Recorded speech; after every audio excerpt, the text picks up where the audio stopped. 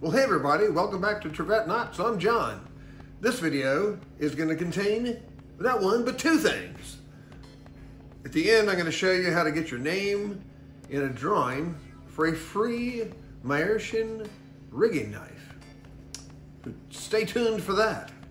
But the main body of this is a kind of a biographical sketch, one more chapter in my biographies of various different Senate frame makers.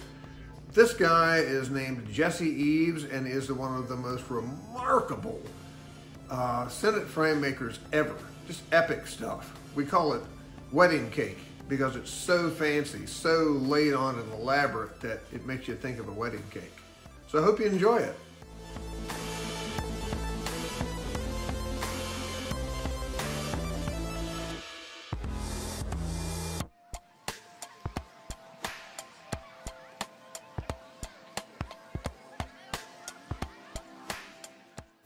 Jesse Eaves was born in Independence, Louisiana. Enlisted in the U.S. Navy in August of 1958 and went to boot camp at San Diego.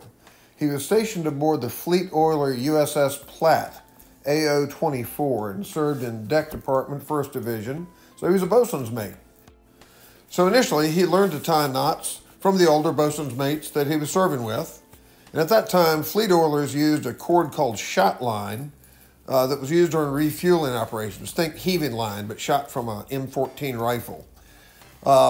They usually discarded that line after a while because it got all tangled up. There was 300 feet of it. And he used this line to practice knotting. Soon he was a skilled marlinspike seaman.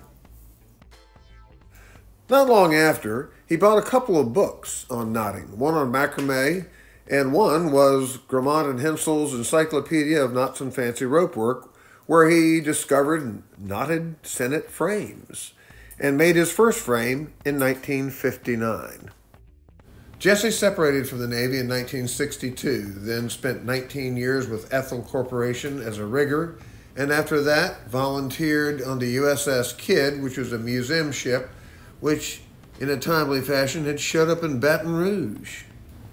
Jesse Eaves is also the inventor of the evening star knot, spelled E-A-V-E-N-I-N-G,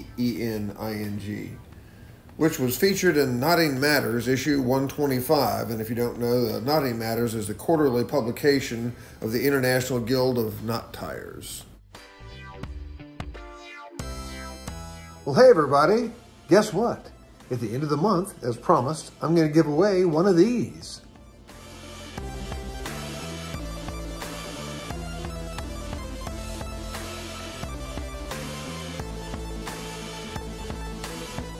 So you might be saying to yourself, John, what do I need to do to win that knife? Well, here are the step-by-step instructions. It's pretty simple. I'll tell you in the next couple of slides what we need to do to get your name thrown into the hat. But at the end of the month, I'm going to do a drawing from subscribers who fulfill a very small obligation. And we'll pick a name and give them a knife. And on that knife, you can either put your name on it or whatever you want, have Dan engrave on there, and you'll have a new knife.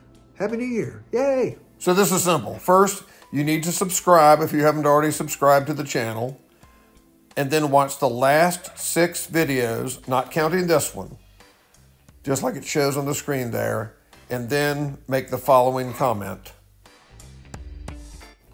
I watched this. 2021. That's it. Make that comment on each one of them.